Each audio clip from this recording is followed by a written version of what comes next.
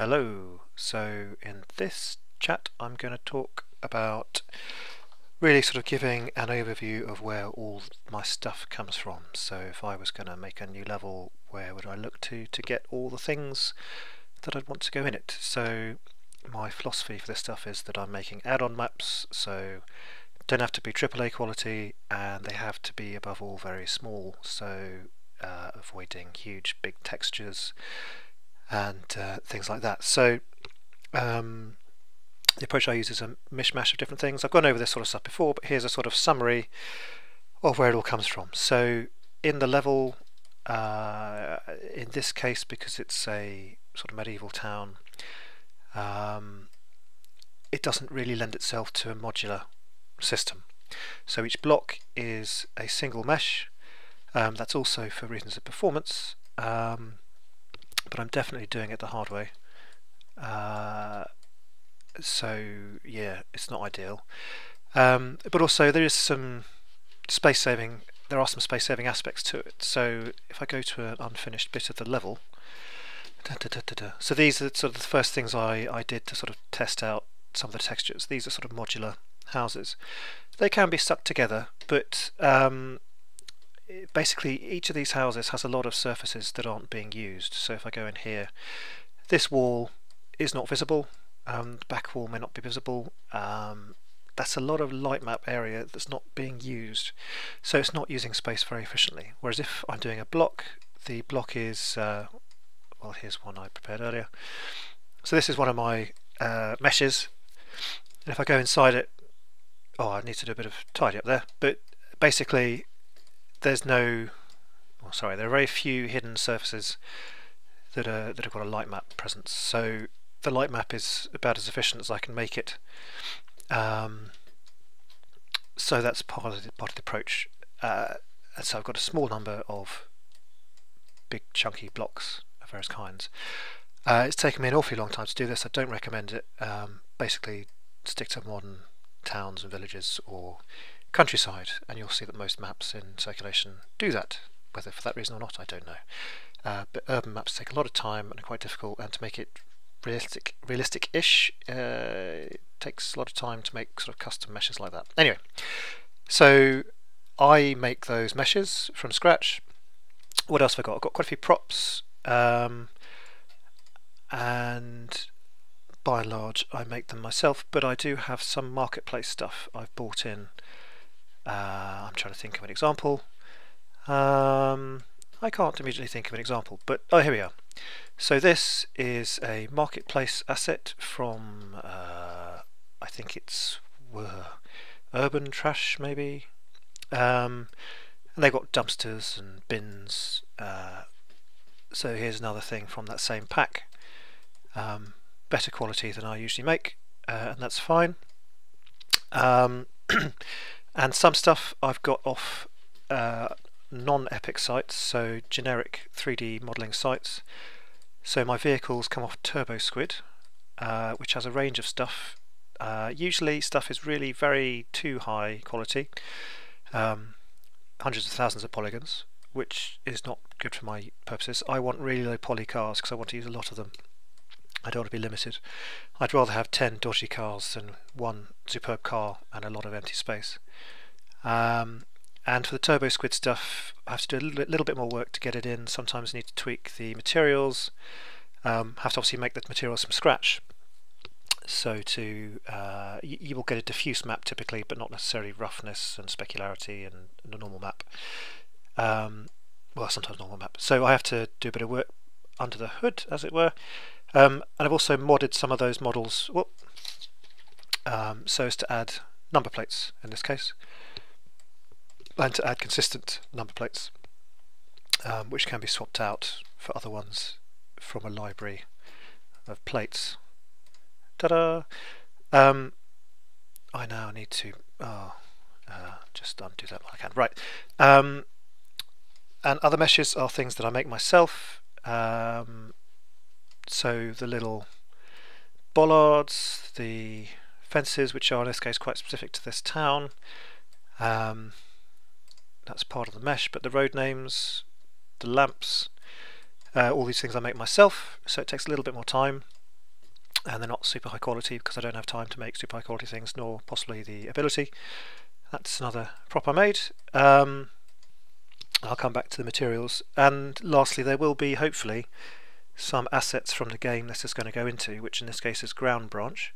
It's what I'm making my levels for at the moment. That's a game still in development. The game is well off the ground, it's fully functional, it's a great game, but it's not yet got the facility to accept third-party stuff, and the way they're going to do it is the epic way in terms of the company, not saying it's necessarily a good way, which is to create essentially a copy of the Unreal editor with all the Ground Branch stuff built into it essentially.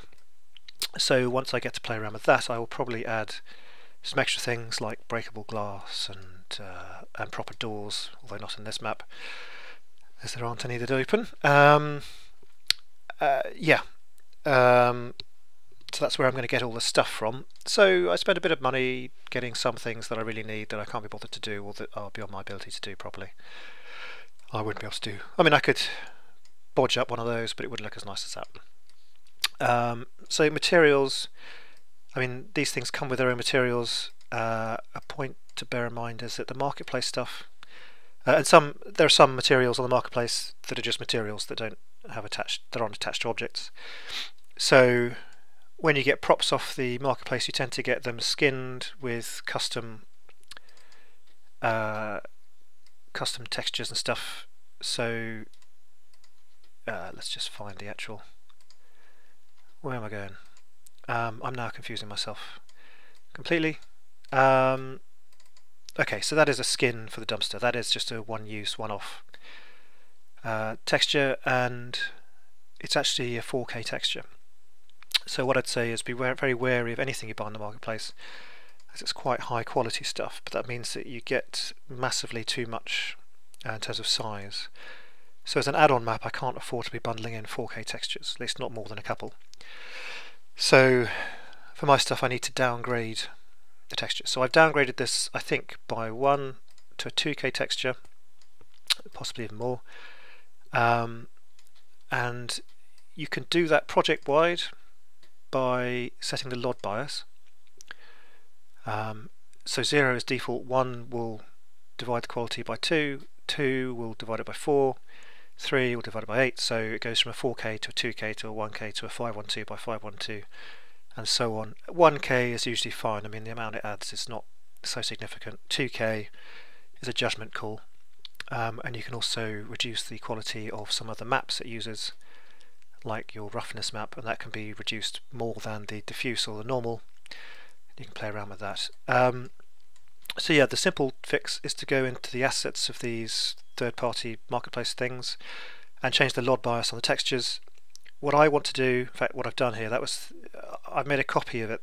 So I've made a special low-res copy of the props, the meshes, and I found all the materials that they use. I've made a copy of those materials, I found all the textures that the materials use and made a copy of those.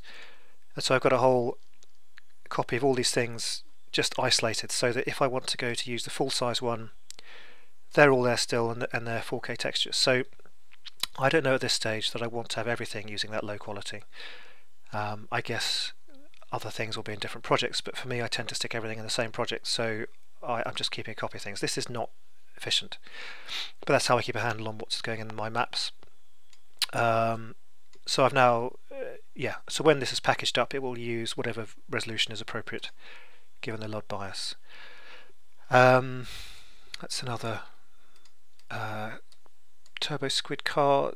They're slightly inconsistent, but again I've put in a consistent number plate on all of them. Digress. So there's marketplace materials.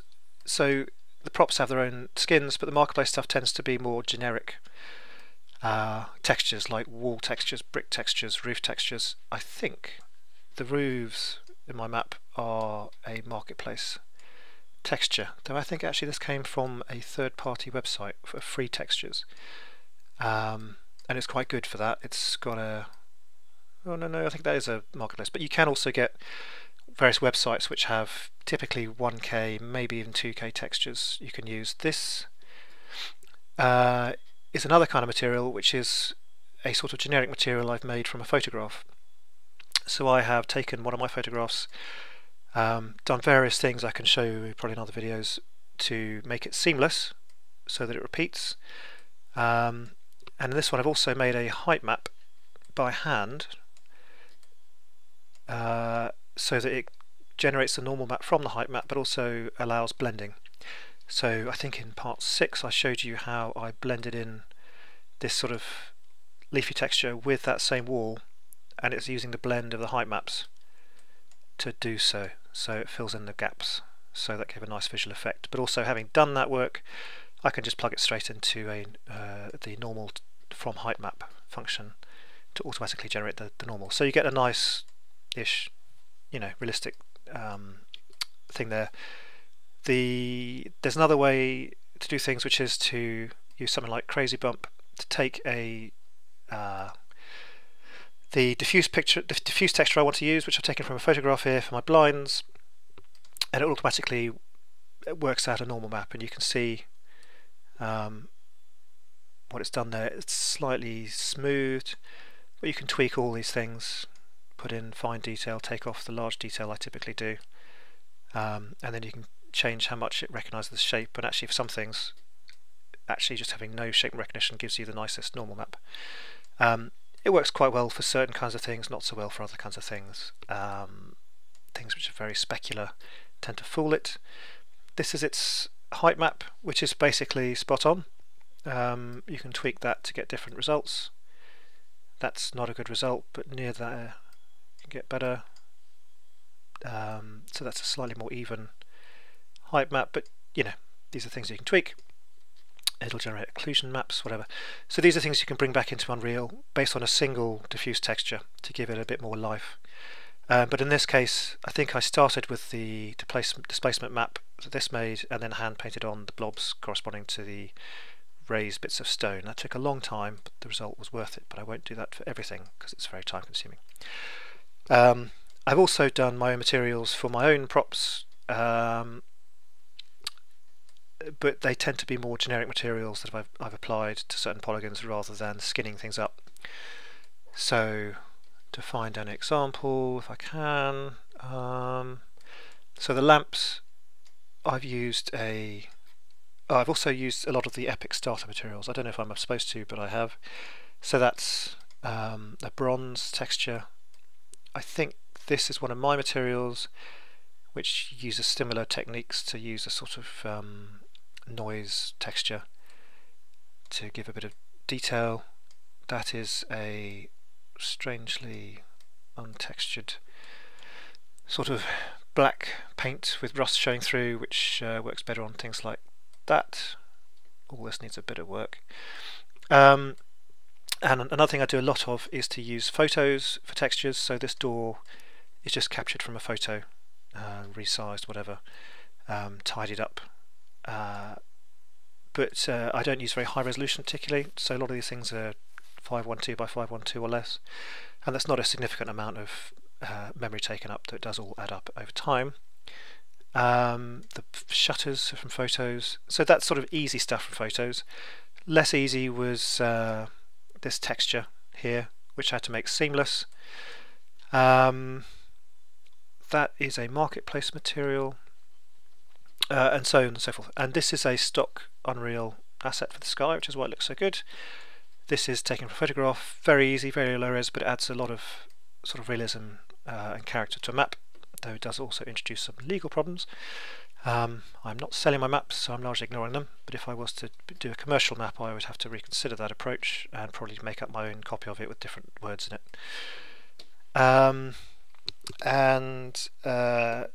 Yeah, so skin stuff, I'm trying to think of a good example. Like that dumpster texture, that's the kind of thing you do in something like Substance Painter. And I think if I just go over here, these things here, I've made that texture outside the editor, but this shoe, the simple shoe, is something I had to go at skinning in not Substance Painter, but something like Substance Painter, where you define your 3D shape, you make a sort of light map for it, which has every polygon is uniquely located, and maybe easier to show than to explain. And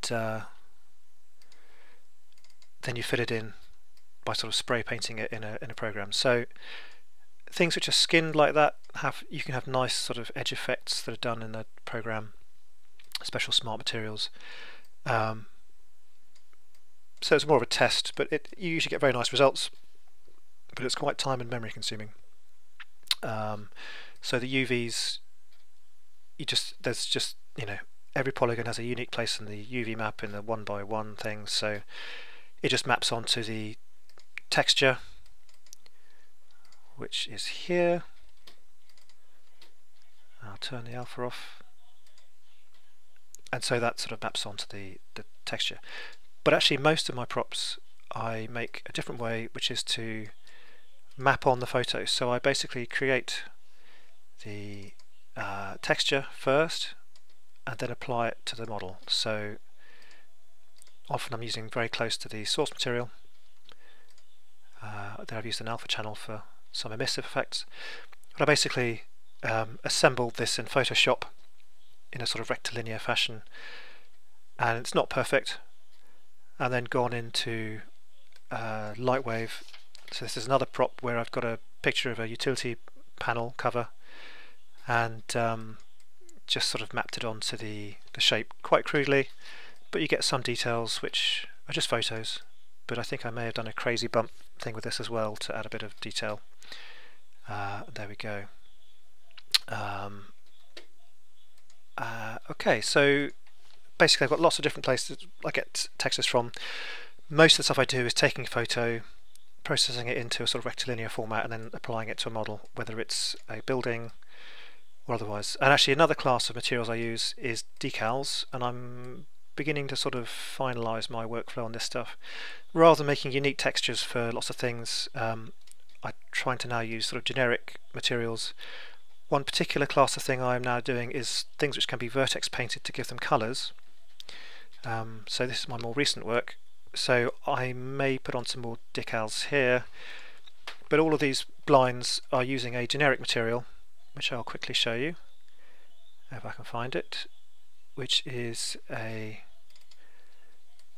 derived from another one. So this is an orange fabric I used. I've desaturated it to provide that finish, so I'm really just using the values rather than the colours, and then I'm taking the vertex colour and multiplying that with that. The random detail just gives it a sort of macro texture, so you can't see the repeating textures. So simply a case of choose your colour, select the object and paint it on.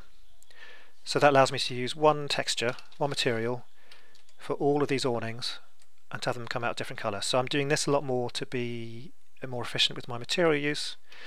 The effect isn't quite as nice as having you know, dedicated materials, but you can also do a little bit of varying things. But you know, it's a better effect the more points you have, the more polygons you have. But there's a trade-off between doing that and having an efficient model to draw. So I think we're back to normal. But I'm now using that technique more. You can use it for other things too. You can use it to apply certain finishes. So rather than applying colours, use the vertex colour to determine how much you mask in a thing. So my ivy covered walls uses vertex painting. I've got one up here somewhere. So you can paint in that foliage using vertex painting, and I can't remember which way around it goes.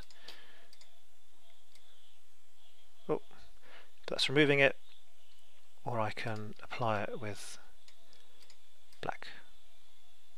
So that's quite a nice technique to give it a more sort of organic flow, and you can get a more nuanced effect by just dividing up the polygons a bit more.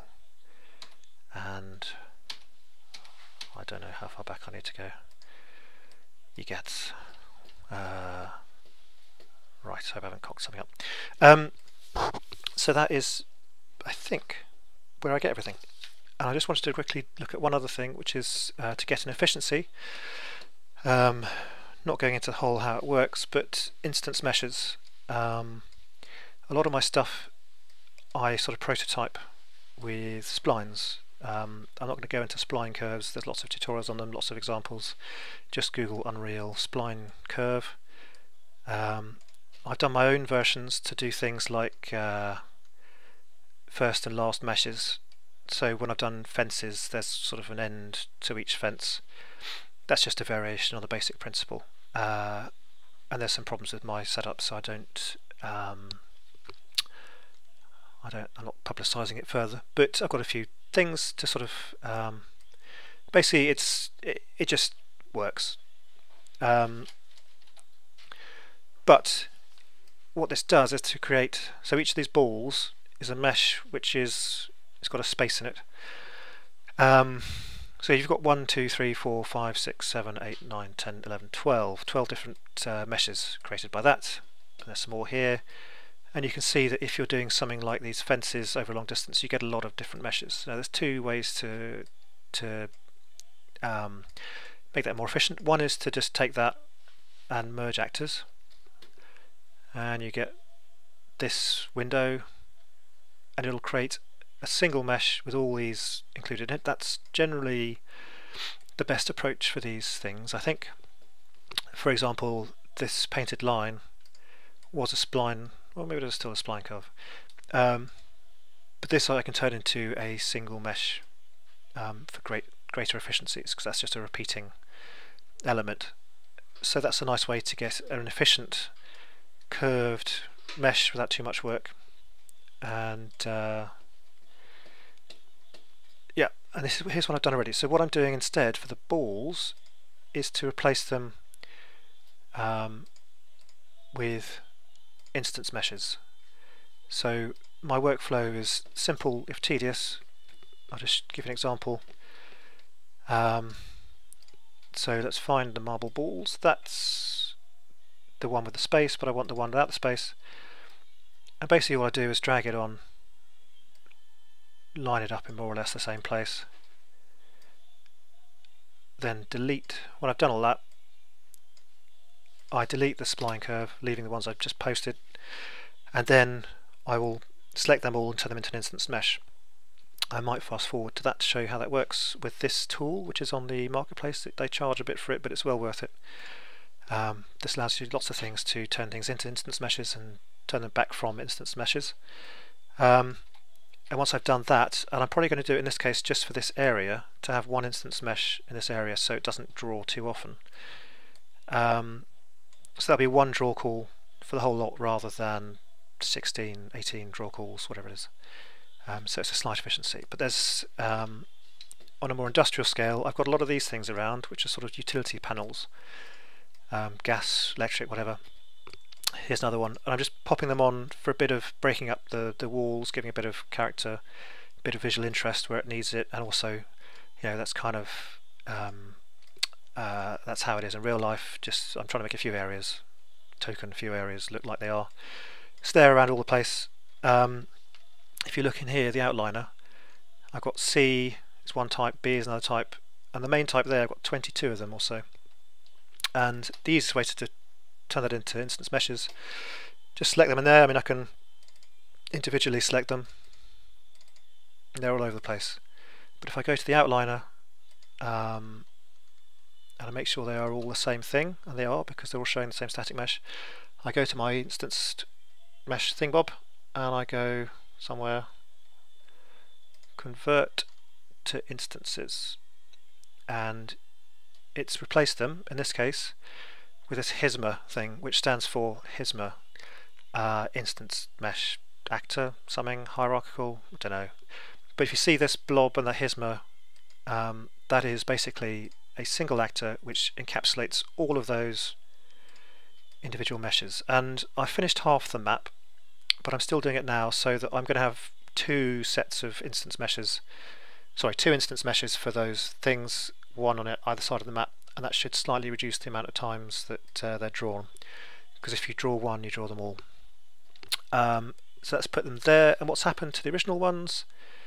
They are still there, do not panic, somewhere. So it's created a subfolder source actors, you'll see. Sometimes it puts the actual name of the actors, and they're all there, but it's turned them off. They're invisible.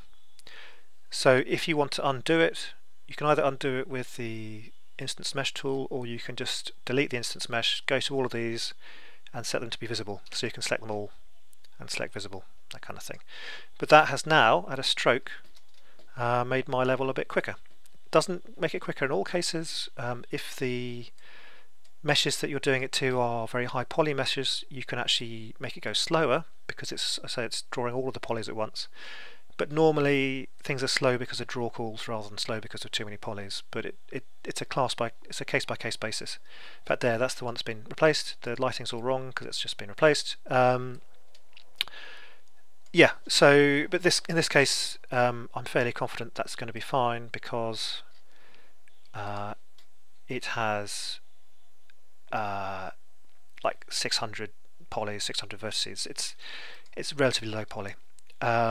If you're far enough away and it's got LODs, if it goes to one of the lower LODs for one, it'll go for all. If you're close enough to get the base LOD, it'll show the base LOD for all of them, so you can get slightly inconsistent frame rates if you're close to an instance mesh that has a lot of instances. But generally, that kind of small stuff is very well suited to it. The lamps I've done, they are an instance mesh. If I go to the normal selection, it shows them all, so you can just about see all over the map there's lamps there. So I've done some optimizing already. It's been fairly painless. I'm doing it on a half map basis because it's still a good efficiency, and there's something to be said for not making it draw all over the map all the time. Yeah, so I've managed to get my frame rates right back up again. Now I've done about half the map, so that's a bit of a jumble, ramble, whatever. But I hope that was of interest and hopefully of use. Goodbye.